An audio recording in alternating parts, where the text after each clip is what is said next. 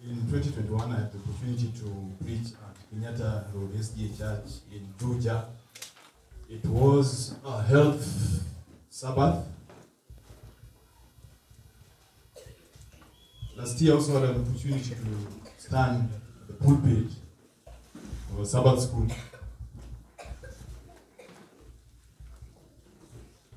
Minister of the children of God during an AMM Sabbath. In all those two occasions, they sent their greetings, and today I have the opportunity to bring those greetings to you. Do you accept those greetings? Better late than never.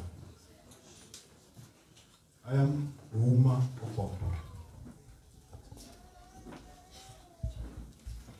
I also go by the name of Joka Sonye. I am fourth in the lineage to my great-great-grandfather who was called Sonye.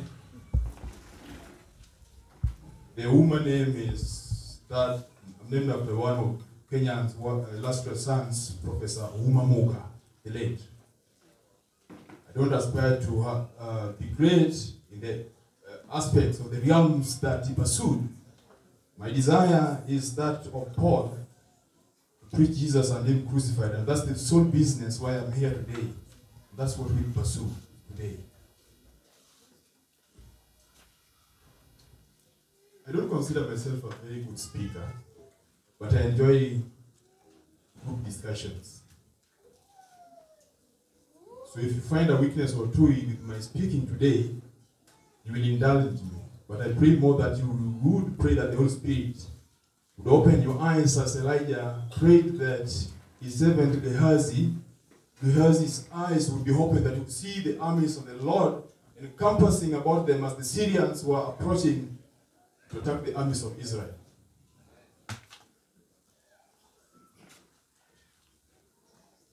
We are all aware that a lot is happening in our world. And the preachings by the choir, preaching by Sister Dorothy, and the special team that presented one of songs that is commonly used in ministry, Seeking the Lost, has spoken it all. So I don't have much work to do. I also believe that we are aware that we are called to a special mission. We usually quote that the books of Revelations, we are about the testimony of God, and we keep the commandments of God and the testimony of Jesus Christ. The testimony of Jesus Christ is the spirit of prophecy. Now, for an Adventist, to settle yourself into spirit of prophecy is not an option. Because that is what we identify with. That is what makes us who we are. When you read the establishment of this church, it is founded on very solid grounds. The spirit of prophecy, health message, name it. We all know. And if you are not yet aware, we should be aware.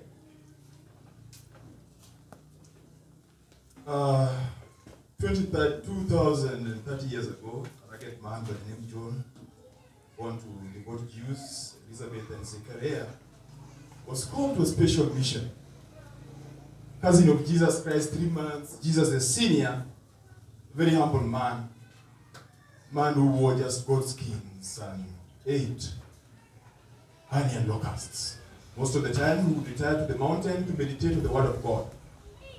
But the Word of God reminds me that he was not a hermit, because often he would come down to minister to the souls about the impending appearance of Jesus Christ in this body of man, the incarnated God. He called them to the message of repentance. I believe his message was not very popular then. I believe it was not very special. He had what we would call a flat taste of things. When people are eating milk and honey, when people are eating very, exotic cuisines, this was honey and locust. When people are doing designers, this was goat skin. That was the man, John the Baptist. I believe when you have got a special mission such as John's, then as Christians our life ought to be different. 1 Peter 2:9. It's a verse we all know. The call to be peculiar. I'm always reminded by one very powerful speaker in our church. Being peculiar does not mean being queer. Being queer means we have to live the life that we have been called to, so that, like moths, like the lamp upon the stand, we can draw people. The way moths are attracted to some certain light, that when we leave Jesus, we may speed up his return. We always say Jesus has delayed. The book of Hebrews, I suppose, tells us, for people wondering, since our fathers, Jesus is coming, Jesus is coming, Jesus is coming. He has not come. A day is like unto God. 1,000 years is like unto God for a day. Right? This world has existed for how long? 6,000 plus years, is it? Is that the case? So how many days are those? We have not even attained to a week as per God's view of matters. We are into the 7th day, according to God. So we are the delayers. We are the ones delaying God's return. I believe God, reading keenly into the life of John the Baptist, was sort of a reformer. In his eating of locusts and honey, I see health reform.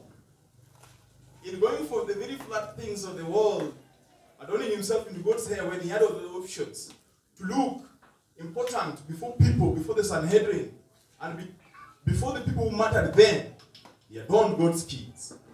So even as we read very keenly along those lines, if you are called into these peculiar missions, then we ought also to show it by the life that we are living.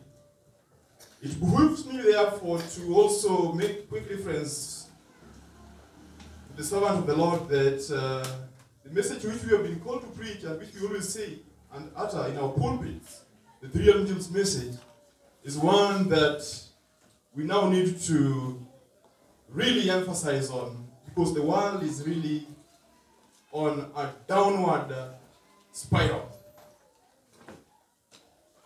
You talk about the three angels message, you won't waste time.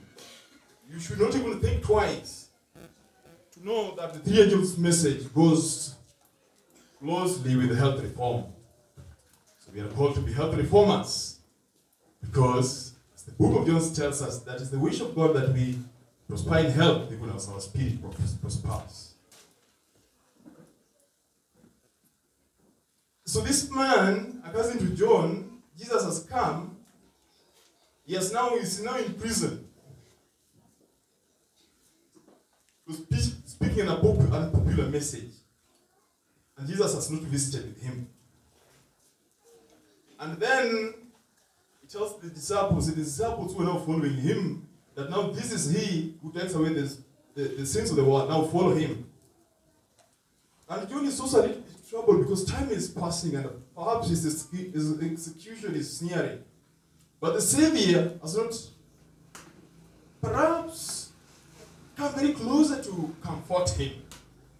And his weak human body is like giving in to the message that is preached very ardently. So he sent the disciples to go and confirm with Jesus if really he is the spoken of Savior, who was to come, or who is to come to take away the sins of the world, like he had always preached and believed. Then Jesus tells them to go and tell John that the sick are healed. Suffering is relieved. But Jesus adds another thing. Today we've heard of mighty prophets, but Jesus says something very important that strikes me. Of all the children born of men and women, there's never existed a greater one. I think there will never be one greater than John the Baptist. So even in the simple things of life, we can be great in the sight of God. Oh yes, we can.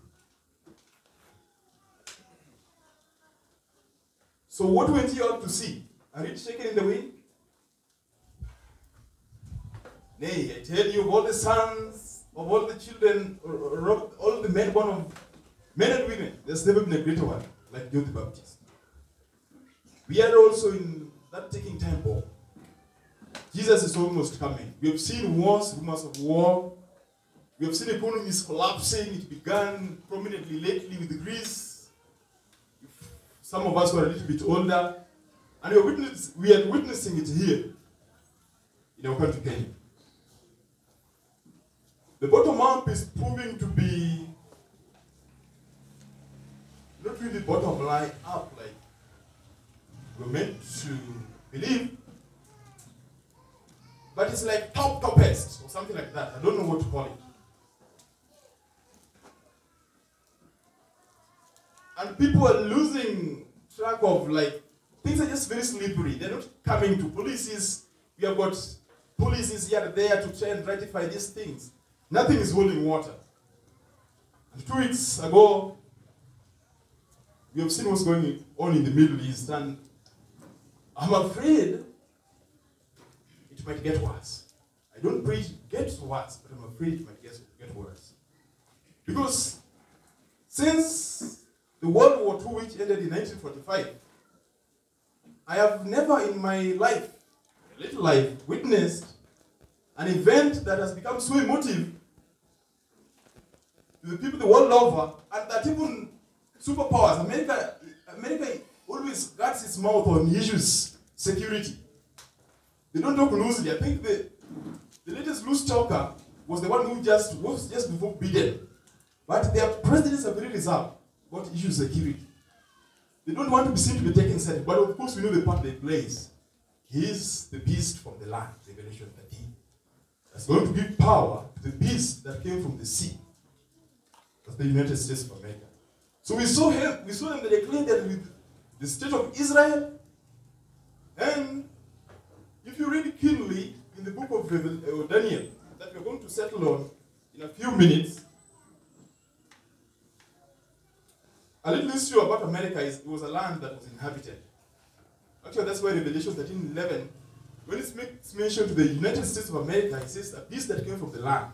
The other ones came from the sea, and sea, we settled it that it is many people. But America started in a land that was inhabited.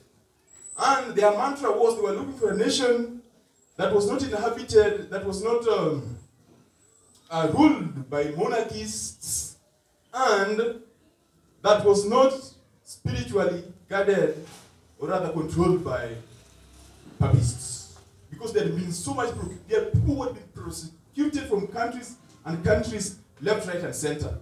So in their constitution, the preamble is, we the people, and the dollar is, in God we trust. So when America began its pure form, it was a very holy nation, a nation that esteemed God, and everything was right, and it was prospering. And when the corrupt nations saw that whatever was happening in America, they flocked there, and America is slowly getting corrupted. In fact, as corrupted as it is, even here in Kenya, now the DD lottery is out, and we are all applying. And we are saying it's the American dream.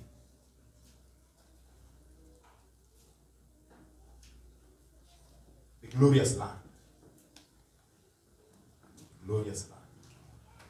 So we saw the physical Israel and the glorious land, which I would also say is now the spiritual, sort of. Actually, the spiritual. Spiritual. If you read the book of Revelation, when it talks about the glorious land, that's the United States of America. We saw them stand up in unity and declare a stand against Hamas. And by extension, especially following the events that happened in 2001, if we are all aware, a certain religion is going to get worse. Let us buckle up.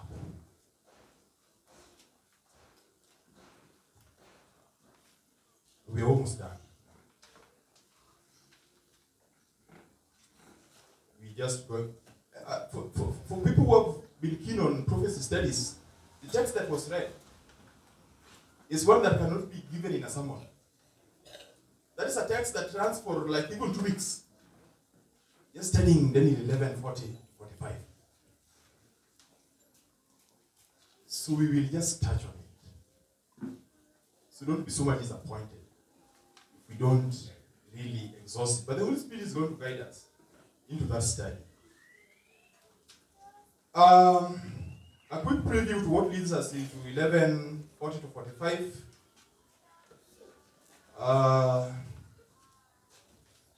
This is what the servant of the Lord has to say about Daniel chapter 11, the prophet of the Lord. In Review and Herald 24/1904, she says, the world is stirred with the spirit of war. The prophecies of the 11th chapter of Daniel have almost reached their final fulfillment. That was in 1904. In 1904 to date, we are 119 years post the proclamation of this statement. So if you are familiar with number lines, where you come from the negative, you get to 0, then you move positively, then we all agree that as you move forward, then you are advancing. So if there is something that is ahead of you, if you are at 1904, you have moved 119 steps, then you're even closer to that which you're looking forward to. We're looking forward to the glorious return and coming of our Savior Jesus Christ. But before that, what happens? Daniel chapter 11, verses 1 talks about the Medes and Persia. But a quick preview, these kingdoms are talked about in Daniel chapter 2, 7, 8, and 11.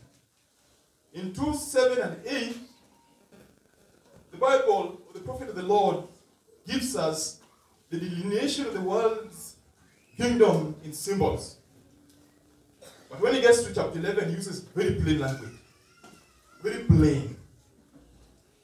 So that we can never falter. We had the opportunity of reading about the Revelation in one of the quarters, I think the second, I suppose.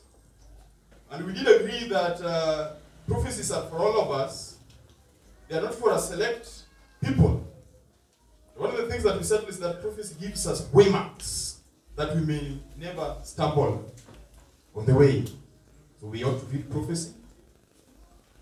I see in your faces many of you are drivers. In fact, just in front of me is an expert pilot.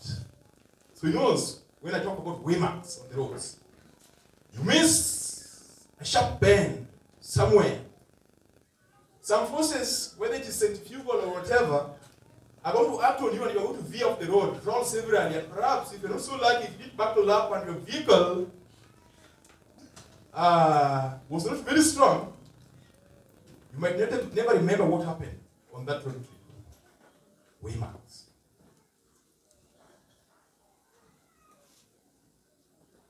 So we begin from, did we finish that? I believe so. Okay. Verse 3, 11:3 talks about Alexander the Great. 11:4 talks about the Grecian kingdom, and we all know that the Grecian kingdom was divided among the generals of Alexander, a young man who died in his prime age, but was a war genius. Alexander the Great. You know, it's not very easy to have an adjective become part of your name. The Great. Alexander the Great was a war genius. So the kingdoms were divided into 4 territories along the compass direction, north, south, east, and west. So we had Cassandra's, Lysichimas, Seleucius, and Ptolemy. But these kingdoms struggled because they could not live together. And only 2 were left. Ptolemy, who took the southern part, that is Egypt, and Seleucius, who took the north region, that's the region of Syria, and was headquartered in Babylon. 1 Corinthians 15:46. Howbeit that which was not spiritual, but that which was physical, and then that which is spiritual. When you read the word of God, God uses human language first to things that are familiar to us. Even when you read the parables of Jesus, it's talking about very familiar things first. But then it's deriving very great spiritual lessons. So when you're going to read about the king of the north, the king of the south, in the context of this book, Daniel chapter 11, we first begin by what we know. The king of the south and the king of the north, south, Egypt, north, Syria, the headquarters is in Babylon. So when it gets the spiritual meaning here, what do you know about Egypt, for example? Exodus 5, chapter 2. Who is God that I should let the children of Israel go? Who is God? It is Pharaoh. The children of Israel have suffered in slavery for 430 years. And their masters are not relenting. God, in His mercy, hears their plea and chooses a nobody. I like how God works. He chooses nobodies. He chooses a nobody. What the first call is like, God, I am not worthy of this call. I am not. I am not. I am of a heavy tongue. I cannot do it. But we have got an exchange there, and finally Moses relents and says, Lord, I will go. Because he's given his elder brother Aaron, God promises to be in front of him. And he claims that promise. And then he goes. We have got an exchange. Unfamiliar message. Let my people go. And Pharaoh is like, what do you mean? So you are lazy. I mean, you even have time to think about a God other than the gods of Egypt. So that you come here to abscond duty. You want to worship God. Who is this God? That I should let people go. As you derive the spiritual meaning from the physical meaning, it should be that which, as a global perspective, it has got. It is that a message which should stir the world. It should be universal. And in all those messages, the world should be stirred with that message. And there should be a separation. And it always follows some sort of persecution. Whenever you are deriving the spiritual from the physical, in the context of the king of the north and the king of the south. And then there's judgment. God brings judgment. We saw what God did with the physical Egypt. He rained judgment. He says, you are troubling my firstborn Israel. I am going to kill your firstborns. And at the 10th plague, Pharaoh did let Israel go. Chapter 11 begins with, at the time of the end. Actually, 45. 45 begins with, at the time of the end. But before you get to 45, there's another mention of the, at the time of the end, in 1135. When you read keenly, pagan Rome has metamorphosized to Papa Rome. And the preceding verses are talking about persecution of God's people by this power. And when the persecution ends, after God's interposition, and we are aware that that persecution began in 538 when the Roman Catholic promulgated Pope as the vicar of Christ here on earth. The declaration was first done in AD 34, but in 538 AD it was promulgated. We are all aware of what happened with our constitution. It was promulgated in 2010. Promulgated, officially put into works or action. And the Bible says in Daniel 11:35,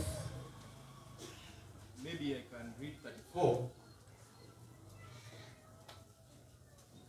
Now when they shall fall, they shall be holpen with a little help, but many shall cleave to them with flatteries.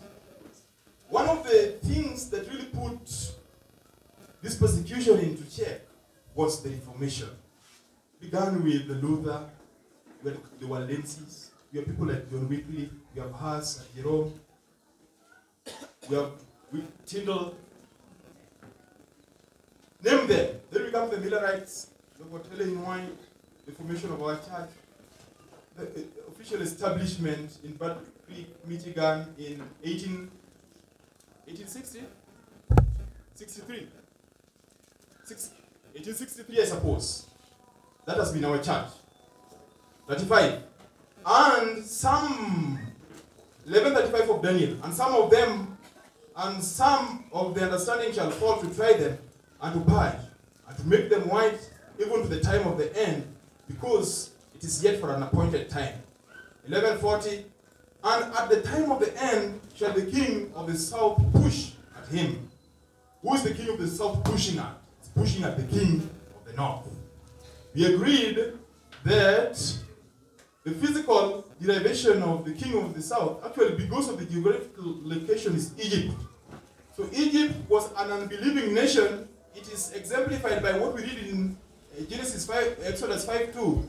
Who is God? In about this year 1758 to 1798, there was what we call French Revolution. Earlier on in 496, Pope Clovis had declared his support for the king, for the Pope. But then there are three nations that, among the 10 parts of Rome, that did not agree with the other 7, because Rome was divided into 10 parts. So we read of the Heruli, the Ostrogoths, and the Vandals. And because they refused to support the Pope, they were conquered, and their issue was forgotten in history. So in 1798, we had the French Revolution, and during those days, the French government, they clearly anything, they were totally against religion. We had the people changing days of the week from 7 to 10. Anything godly was averse to this nation. In fact, the word atheism, or atheism in English, is derived from the word atheism in French, which means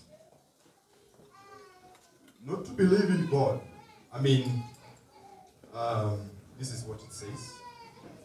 The word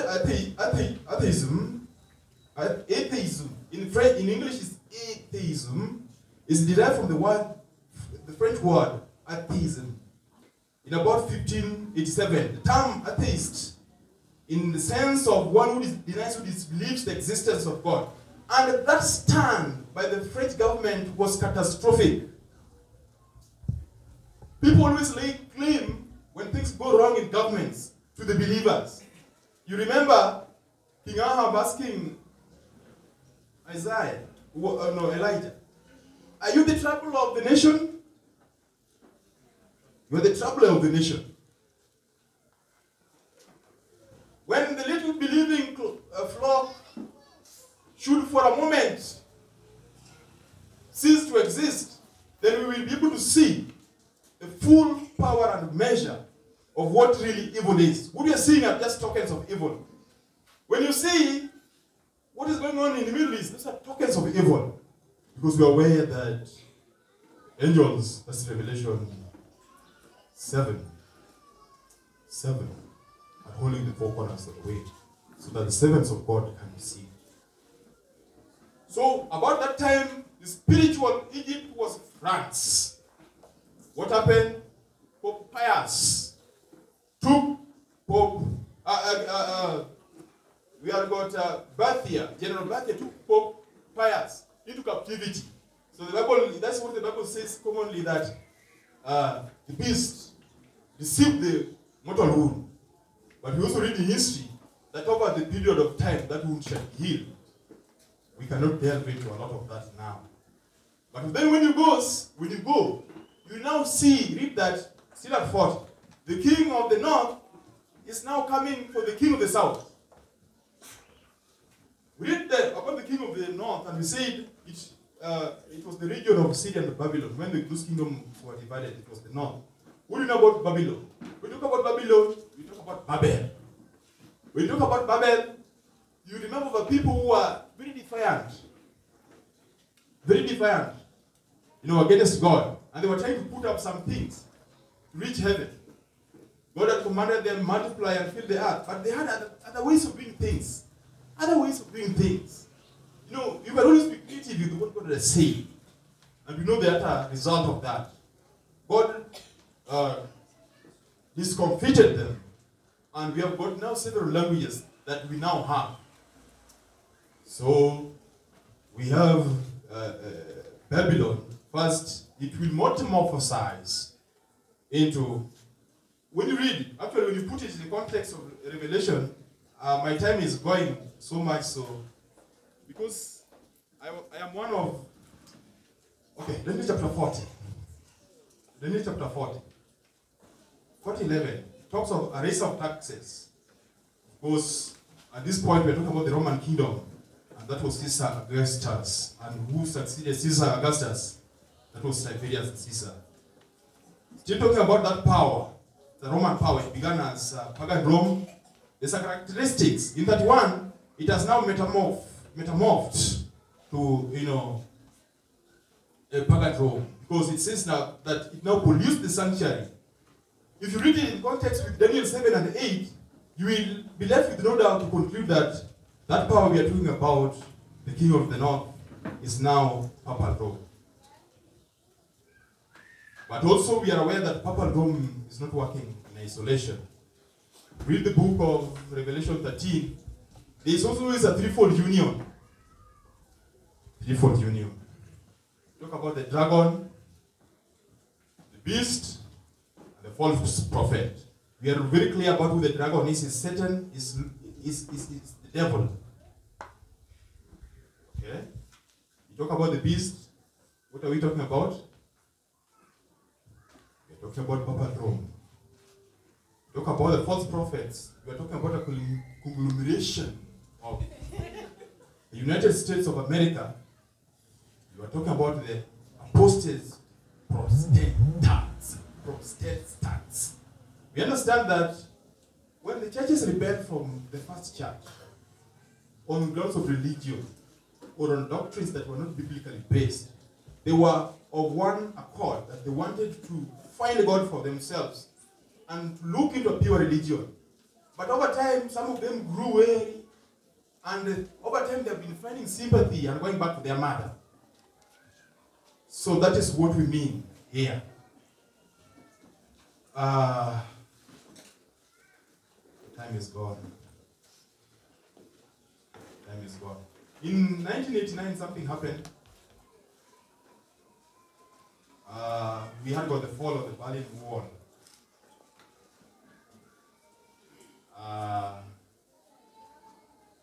So in short, what we are saying, after the World War II, there was an interlude of what we call the Cold War, where nations were striving for supremacy, economically, technologically, name it, in all forms of advancements. That is why we bought into a story in primary, I don't know where I read it, that somebody went into the moon in 1960 something, somebody Armstrong. Almost 60 years later, no one has ever gone back to the moon and reported to us what happened there. But almost on a weekly basis, we have got space missions to the Mars, where. I don't know what happened to the moon. The first people did find it quite interesting to go and give us more information if there's any advancement there. That is quite interesting. So we have America, who is a prodigy of the king of the north, now working so hard to dethrone communism, which is now the king of the south, as at the year 1989. So the king of the north dethrones the king of the south in 1989. We can talk a lot about that, but time is not our side. In conclusion, I say, when the king of the north, for it to get its dominance, it had to dethrone 3 territories or 3 kingdoms, which we mentioned earlier. For the spiritual king of the north also, it has to dethrone 3 kingdoms. That is why it says it overflew into the countries, 3 of them. In 1981, it dethroned one, which is atheism. The next one is going to dethrone in the United States of America, when the delineation between the churches and the state is going to be washed away, and they're going to merge into one. They're going to speak the same language. Finally, we are hearing the world over about a united nation. We are hearing of world currencies. We even have the international court, where if you commit a crime so grave even in your village, Okombo can come for you. And it will be worse for you if you don't have a very smart lawyer. Smart in the sense of this one. Those 2 are remaining. The second one is almost. Every evidence is showing us. Dalili zote zinaonyesha kuja kwa Yesu mara ya pili. Zote tunaona. We are seeing that association, that union. When that one happens, we come to a new world order. The national standard law is going to be passed. And the events after that will be rapid. And I today stand here to say that the future of this church lies in this youth. In fact, I was part of when I learned they are going to Joska. But still, this is a youthful church. I thank God today I can see very far. I can see Brother Mbet there at the corner from yes. This is a youthful church. The future of this church, especially the department of SOP, VOP, lies in this youth. This youth, no matter their disposition in life, we as adults must lift their hands. Whether it's going to pain you, pinch your pocket, or anything, we must lift them up. The few sharing I have done with you are things that the Lord, by His mercies, led me to study. I was not even very active in those studies. But, I was in a setup where we were like, mambo ni matatu. Kula, kusoma, na kuomba. Miaka hizo ya kale. So that's where I got to learn about God, the Word of God, the necessity to settle in truths. God is calling us into an intelligent settling in truth. We have little time. Hatujui saa. Lakini dalili zote zinatuonyesha kwamba kuja kwake ni karibu. I'm calling upon the youths. If you feel you want to make the most of this time, because youth is fleeting, I can tell you that for sure. As conspicuous as I appear, today I'm not conspicuous. I used to be, what's the conversion rate for kgs to pounds? 2. You multiply by 2. 1 point something, almost 2, 1.6.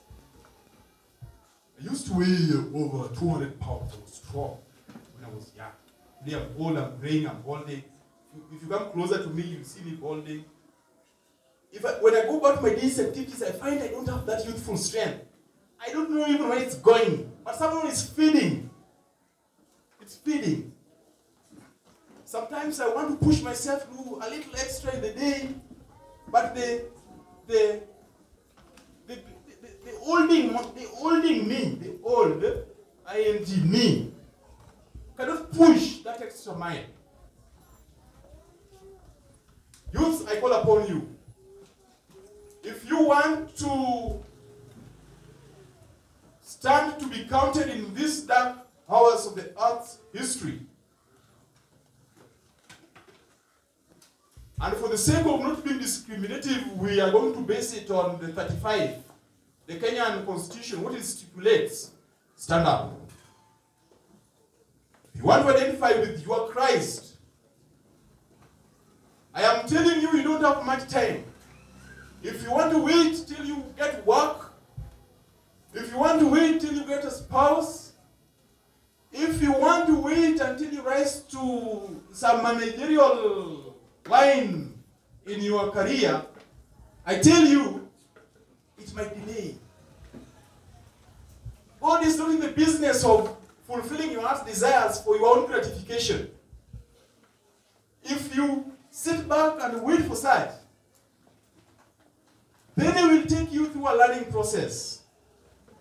And then you will continue waiting for the job. I am a testimony of that.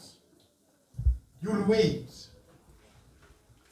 As you wait, you will encounter challenges. So, to the point that even death itself, I'm putting Sister Ellen White, can sing a welcome relief from burdens too heavy to bear in this life.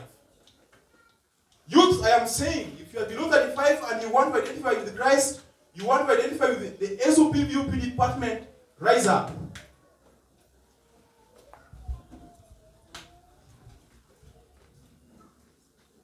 And we are going to hand over this mantle to the youth. I challenge the leadership of this church to bestow the mantle of this department to these youths. They hold the future of this church.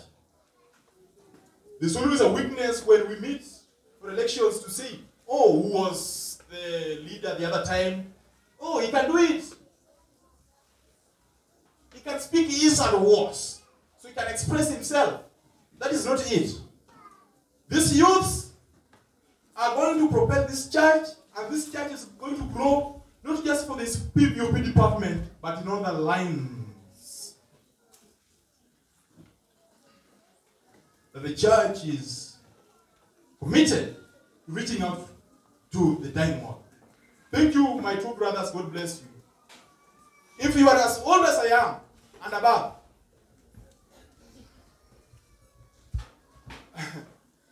you know, for me, growing up, I've never known what it means to be young, because I come from a family where maybe I've taken, I'm a little bit, but today, by the Lord's mercy, I'm shrinking. I'm not starving, but it's deliberate. So in this church, a good friend of mine was asking me, is this your granddaughter? You know, and Marie happens to be my first daughter. Is this your granddaughter? So I was like, granddaughter.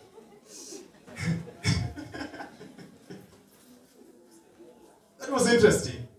I'm saying, if you're as old as I am and above, and you think you have slept in the work of the Lord, stand up, renew your vows with your Lord, and be ready to be used in SOP VOP department.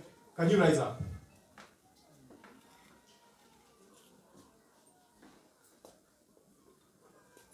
I'm aware you are busy, you have work, you have commitments, you have a spouse to cook for, you don't want to be held in church activities, your wife, your husband can be so angry with you and even divorce you for sparing time to be in the Lord's word.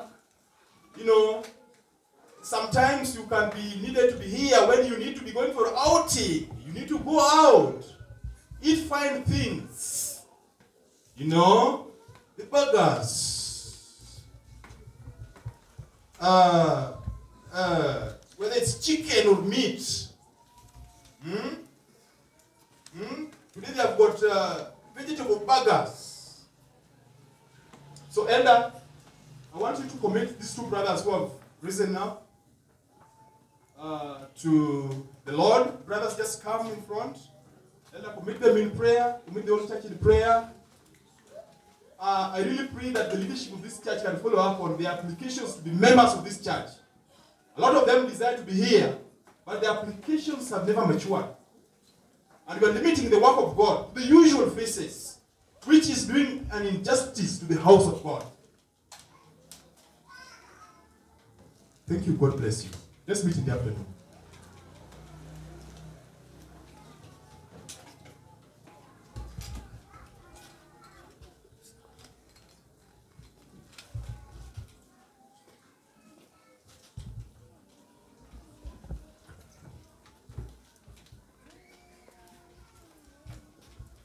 Amujambo. Hatujambo.